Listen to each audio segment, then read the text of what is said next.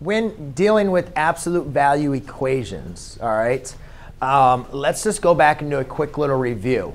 All right, I'm going to do a review on two sets. If I said the absolute value of x is equal to, let's just do 3x is equal to 5, what we do is we set that up into two different, now let's do 6. This is just a little quick little example. We set it up into two different terms. We could do 3x equals 6 and 3x equals negative 6. Right? Do you guys remember that? So when you have an absolute value, you have to make sure you find for both values. Because when we look at this, when we solved, x equaled 2 and x equals negative 2. Now, if I plug in a 2 in for x, that's a 3 times 2, which is 6. Absolute value 6 equals 6. And then when I plug in a negative 2, 3 times negative 2 is negative 6. The absolute value of negative 6, though, is also 6. That's why we have two different versions of this. Do you guys make sense? So there's two different answers, right?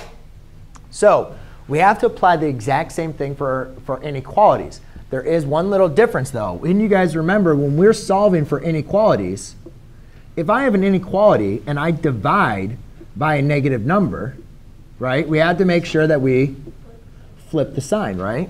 So in an inequality, I'm not actually initially dividing, well, I essentially kind of am. But when I'm creating my two circumstances, I'm going to have 5x plus 2 is greater than 23. And then I'm going to do 5x plus 2 is less than negative 23. So since I'm now creating this negative value, I got to make sure that I flip the sign to make sure it's going to still be correct. All right? So therefore, those are going to be my two circumstances now that I'm going to solve for. So now we just use our techniques of solving. So I'll subtract 2. So I get 5x is greater than 21. Divide by 5. X has to be greater than 21 over 5. And then here, I subtract. 5x is less than negative 25. Divide by 5. X has to be less than negative 5. So x has to be greater than 21 over 5, but less than negative 5.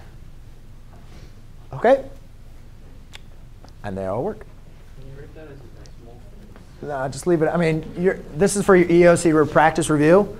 So more than likely, you're going to be looking for your answer to be in a fractional form. If you have your answer in a decimal, though, then you'd want to convert it to a decimal, right? So just remember those two.